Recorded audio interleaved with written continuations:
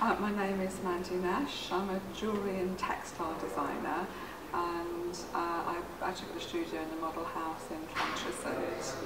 I moved there from London in 1990, so I've been in Wales for 26 years now. I first discovered the Makers Guild on a visit to Cardiff. I went into the old library where they had their first gallery space, and I was very interested in becoming involved because I'd just moved to the area and I wanted to meet other craftspeople. So I asked about how to join and got the information, applied and became a member. So that was in 1991 when I first became a member of the Makers Guild in Wales. For me, joining the Makers Guild was very important because I'd moved to the area. I didn't have many friends. I'd left a lot of friends behind in London. So for me, it was a way of networking and meeting like-minded people, and a way of becoming involved in the craft activity in the South Wales area.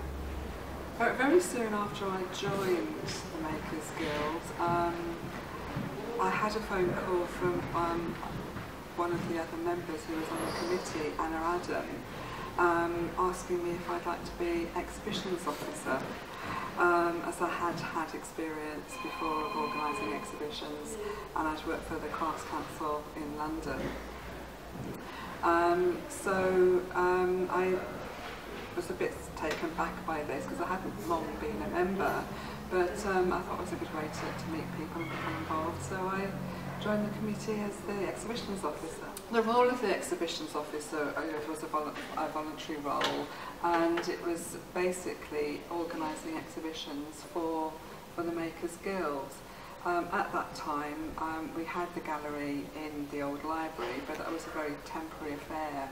We weren't quite sure how long we were going to have the space for, so it was important for the Guild to exhibit elsewhere. And over the time that I was exhibitions officer, we exhibited at the West Deptford, in Oil Merlin in Carmarthen. The exciting thing is it also took us overseas. We had contacts with Brussels, and we exhibited in a gallery in Brussels. We went to Nantes as part of an arts festival there. So it really got me involved, and I was kind of jumping straight in, and it was a wonderful experience, as well as being good for my work. It was also a good social, made lots of lovely friends, and socially it was a good fun thing to do as well. Part of the role was looking for funds to help support the exhibition programme, and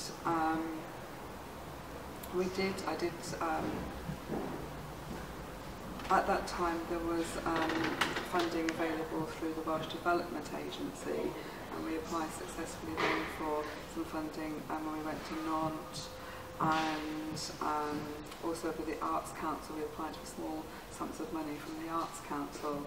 In those days it was much smaller sums of money than it is now.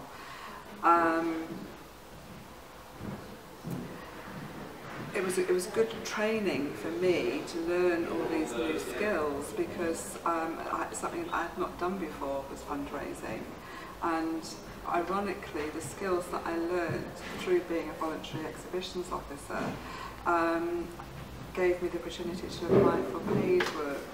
So I did work for many years part-time, doing arts admin, working on arts admin projects. I helped to organise a Women's Arts Festival, and I organised many events for Craft Forum Wales, with exhibitions in Japan and Barcelona. So that original opportunity working voluntarily gave me skills which I was later able to use to gain employment, which is very good. I see volunteering as a way of gaining an insight into how an organisation runs. It's also I have quite strong socialist principles, and I feel that you should always give back to the community which serves you, and the craft community is very important to me on many levels.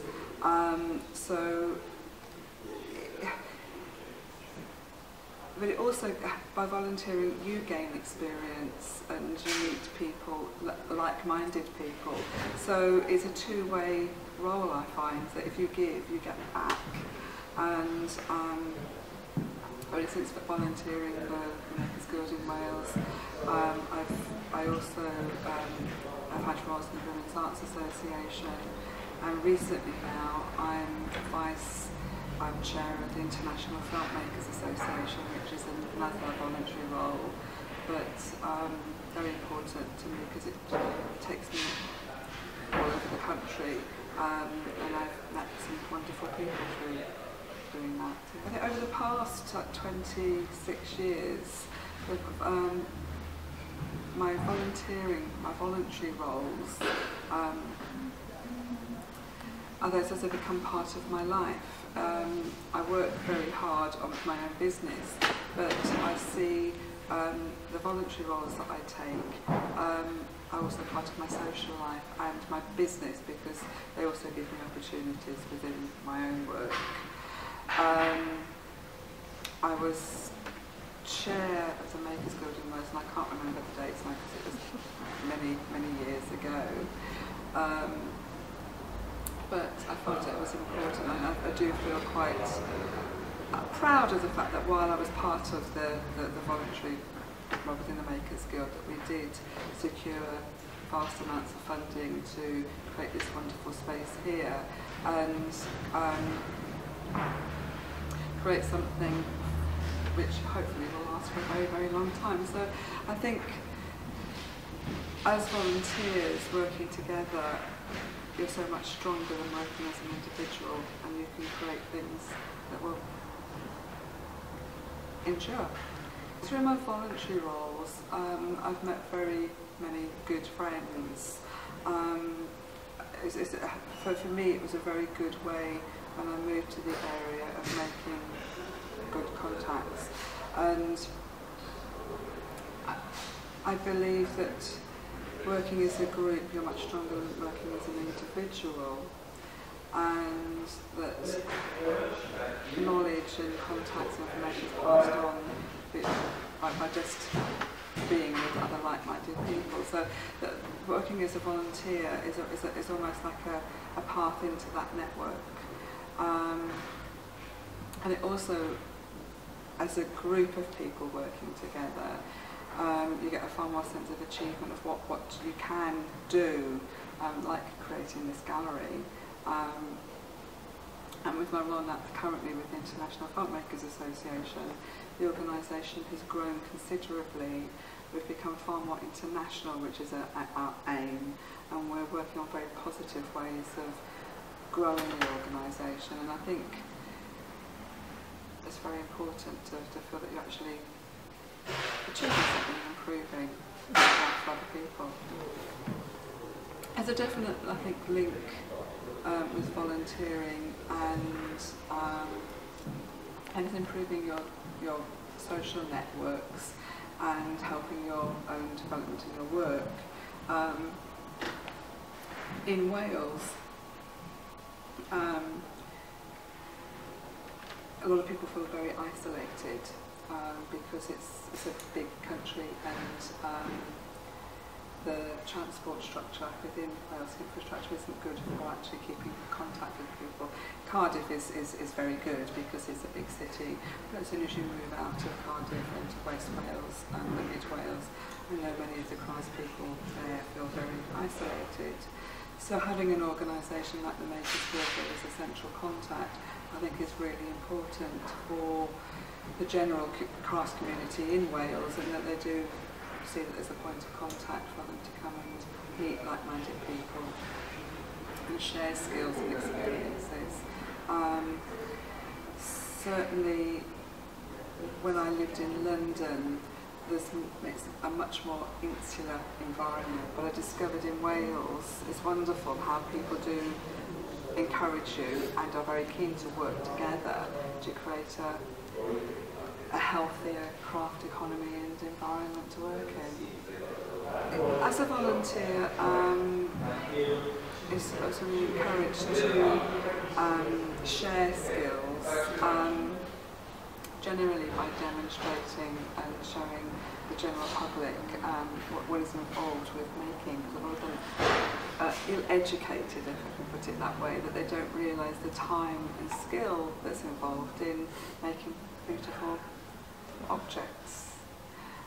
So I think as especially within the Makers Guild, actually I'm also within my role in the International Filmmakers Association, part of the role is to educate the public on the traditional craft skills and so that they're not lost.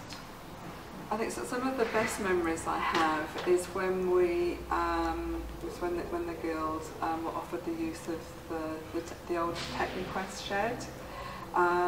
We were desperately looking for new premises when we heard that our lease in the old library was going to expire, and we thought then that Cardiff Bay, which was at that time a building site and not a very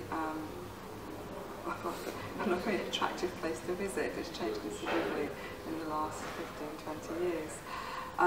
But we somehow managed to be given the use of the old Techniquest shed, and it was huge. And when we thought, oh my goodness, how on earth are we going to create a gallery within this space? Because it was just an old shed, really. But it was a fantastic experience. All the Guild members came together to clean it, to dust it, to paint it, to beg, borrow and store display equipment and materials, and it was fun as well as hard work to actually turn that space into a gallery. It was, yeah, I think that was a really brilliant achievement that we did that. I think one of the problems of organisations run by volunteers is they're kind of run by committees, decisions by committees.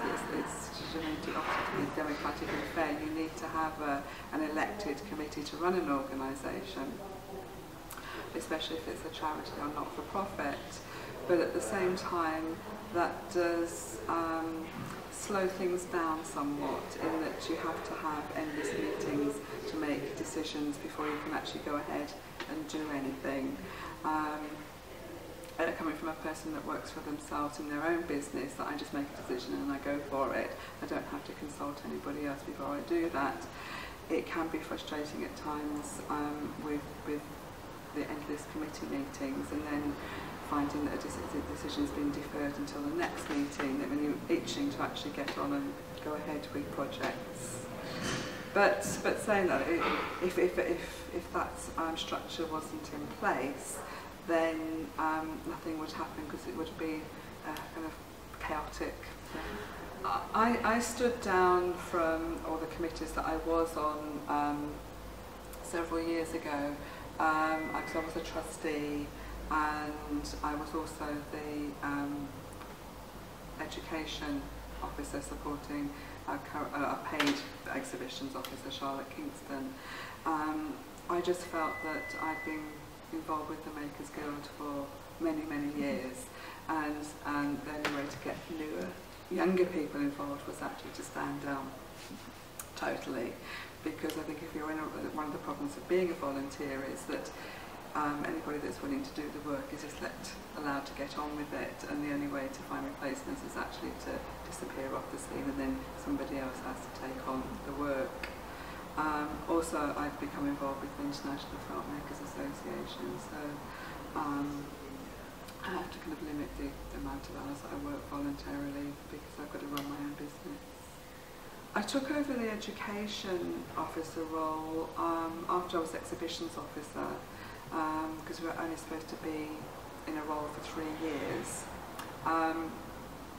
And I took over the education side of things when we were in the Corey's building, which we moved to after we were in the Technicred shed, because we had spaces there to run workshops.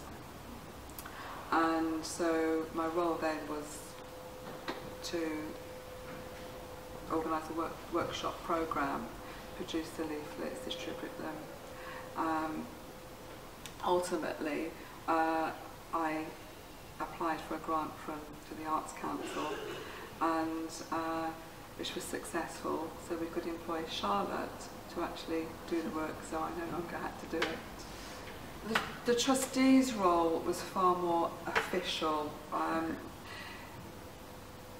The Makers Guild committees, when we obtained funding, the whole situation had to change, had to become far more official in the way that we set up our structure.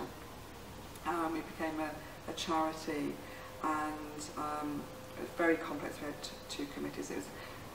It took us a while to sort out the running structure from being just a not-for-profit organisation to actually being a constituted charity. So my trustee's role was much more official in that we had to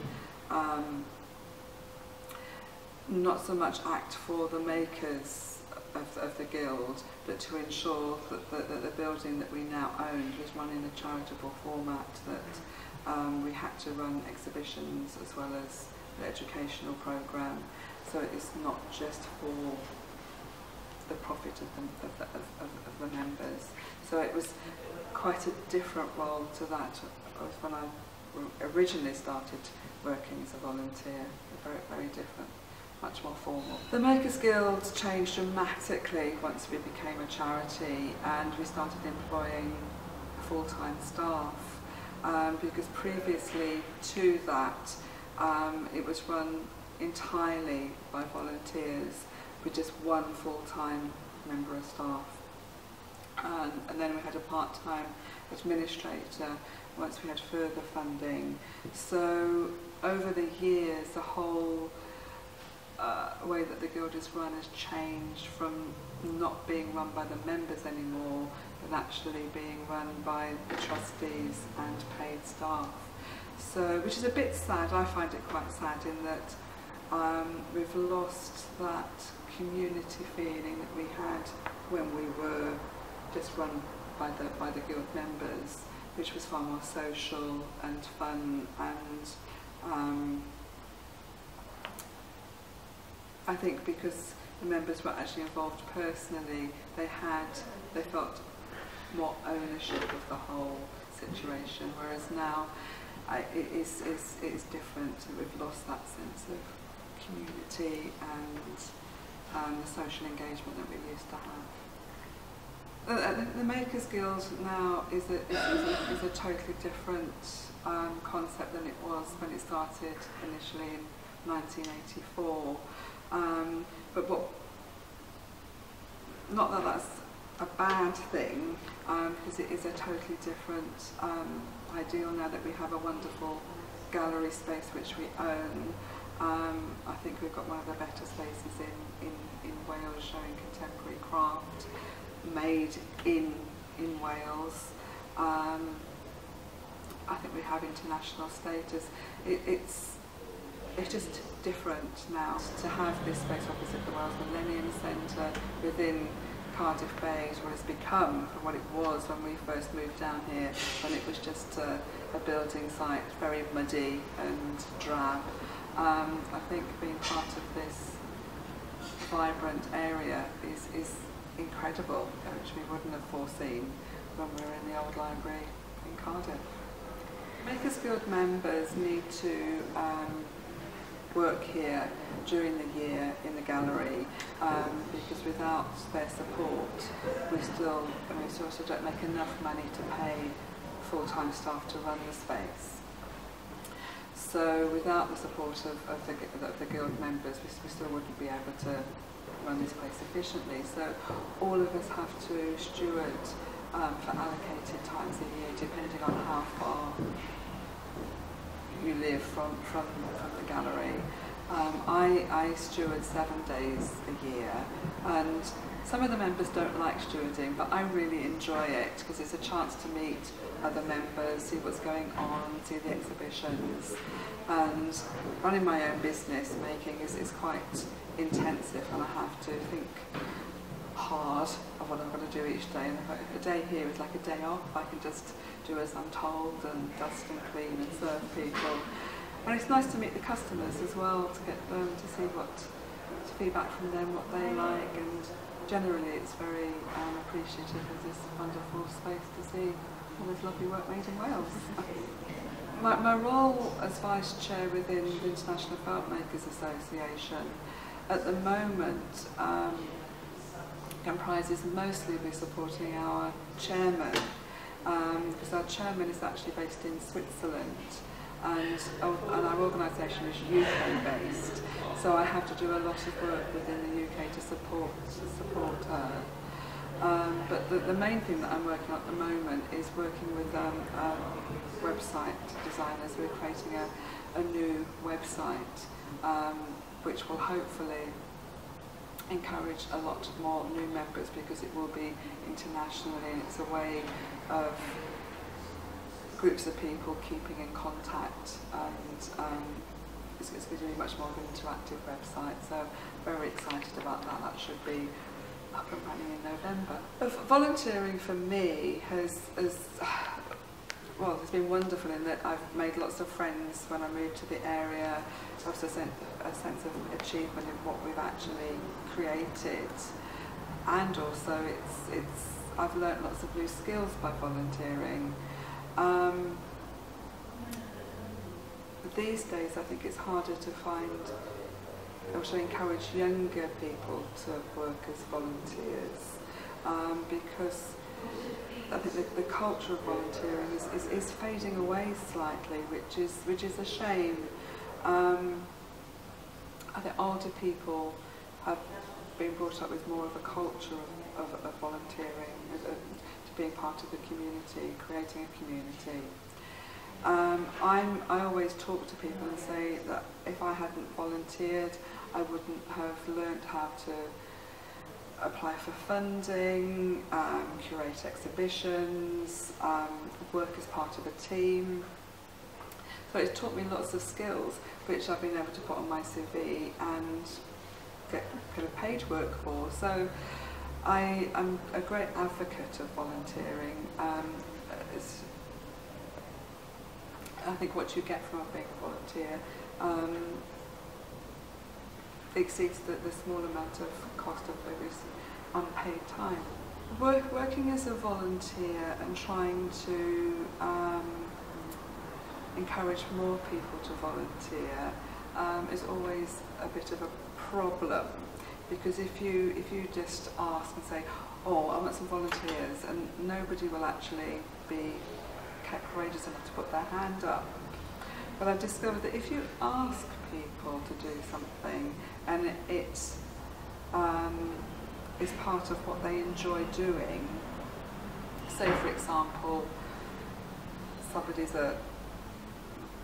good at maths and likes working with figures, and if you say, well, will you prepare a budget for this, they probably say yes, because it's something that they enjoy doing and they feel useful. I think people generally like to be made to feel useful.